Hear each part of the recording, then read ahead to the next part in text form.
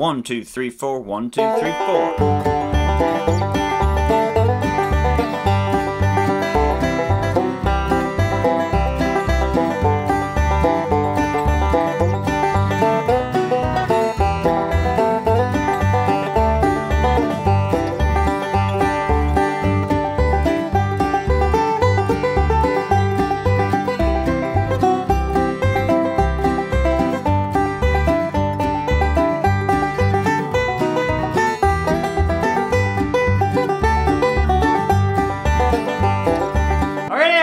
Banjo land, Mike Henning here, coming to you today with the old gospel song, Do Lord, in the key of G. There's a whole bunch of similarities between a lot of these old bluegrass songs. Long Journey Home, Worried Man Blues, Handsome Molly. So learning these melodies is really good practice.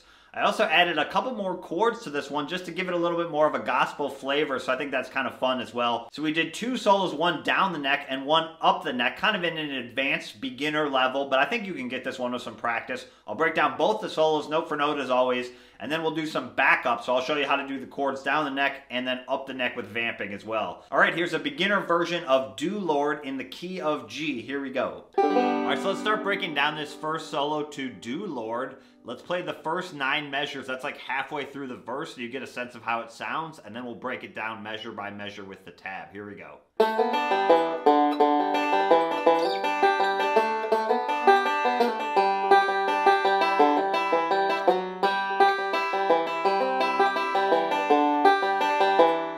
Do that a few times. I'll do it really slow.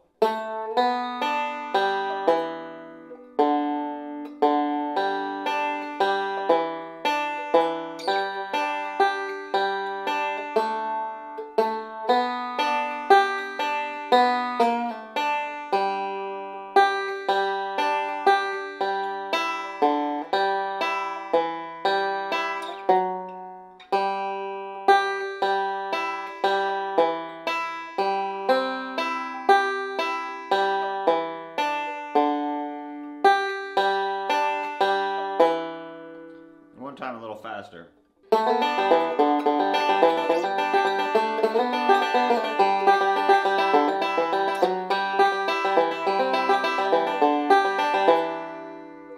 Okay, so we're going to start with the classic rolling pickup in measure 1. We're going to do a 2-3 hammer on the 3rd string with a forward roll, so TIM, strings 3, 2, and 1 on beat 2, so count beat 1, 1, and then we're going to go. So 2 and 3, and then back to the open 3rd string with your index finger of your right hand, index finger, and then down to the 2nd fret of the 4th string with your thumb of your right hand, middle finger of your left hand. So you have 1, 1, 1.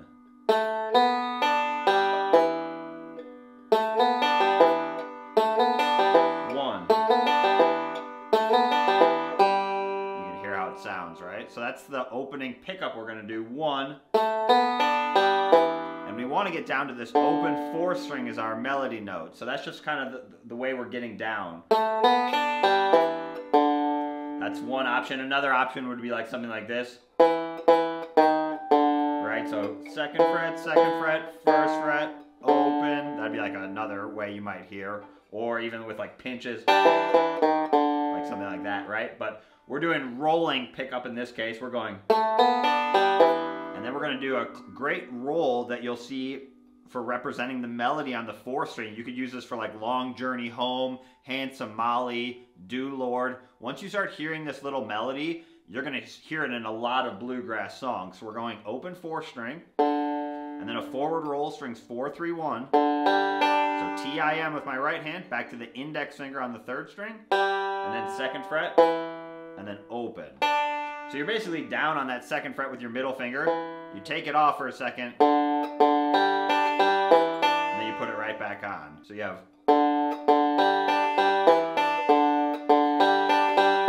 I'm looping measure 2, kind of accenting my thumb. And then we're going to keep that finger down and do a 2-5 slide on the 4th string. So another forward roll, 4, 3, 1, TIM. And then 5, 3, 1, and then the 2nd fret on the 3rd string. So the opening melody is,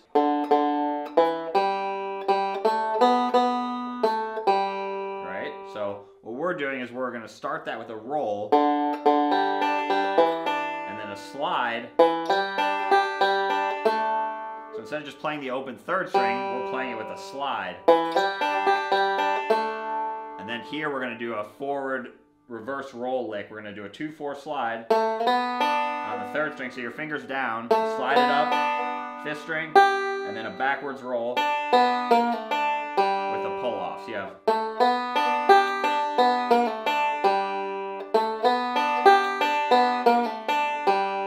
okay, so a couple little technique things here. So one is you have to make sure when you come back that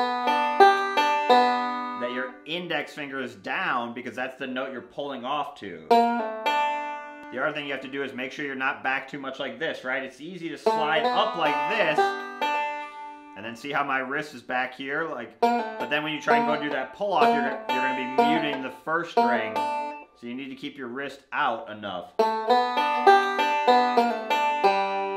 So if you're having trouble with that pull off, play it with just the 2nd fret on its own without the pull off. It'll sound like this.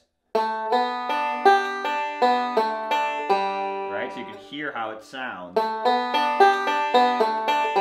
Remember, the pull off doesn't change your right hand at all, so. My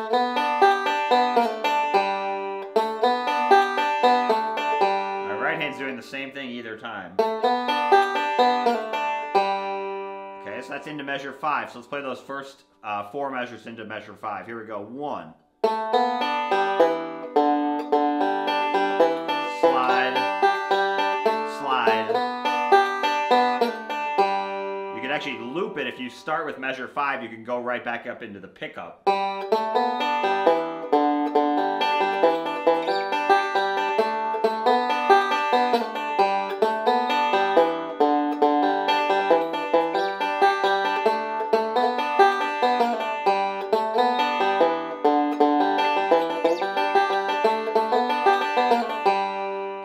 Measure 5, and then we do 2 forward rolls, 5, 3, 1, and then on the second one we're going to quick go into your C a little bit early. So you'll see that 2nd fret, and what you want to do is you want to use your ring finger, which feels a little bit weird at first. You might feel like you want to use your 1st or 2nd finger, but we're going to use our 3rd finger, our ring finger, because we're going to go into our C. So what you do is you do measure 5.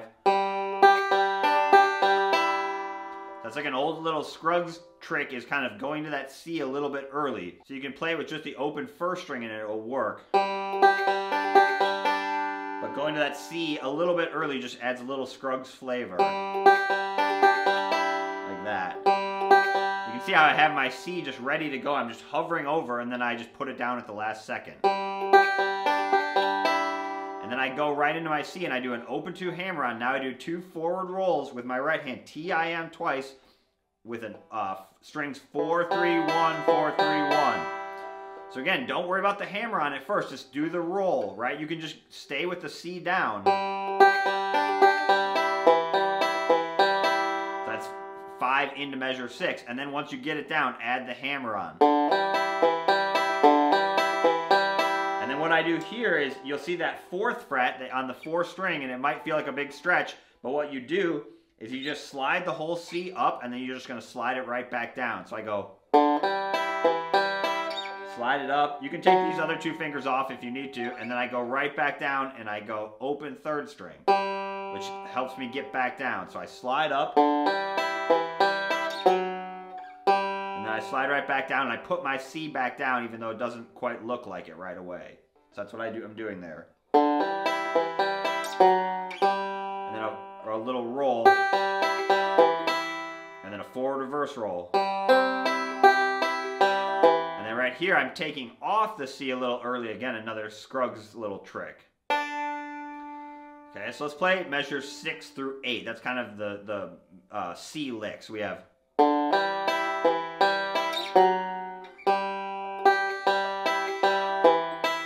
forward reverse roll, 3, 2, 1, 5, and then 1, 3, 4, 1. So good string practice there in measure 8.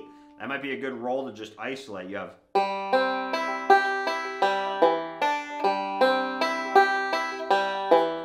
and then notice I'm taking the C off a little bit early at the end. So measures 6 through 8 would also be a great lick for Worried Man Blues. It's the same melody as that song, so check out that one, okay? So let's do 6 through 8 one more time. Here we go. And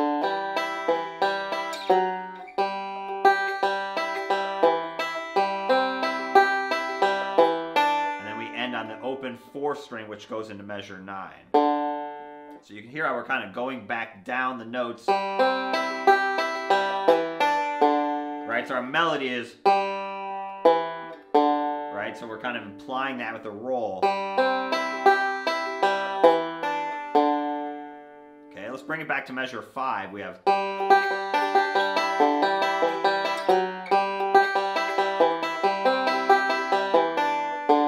right, that's into measure 9. One more time.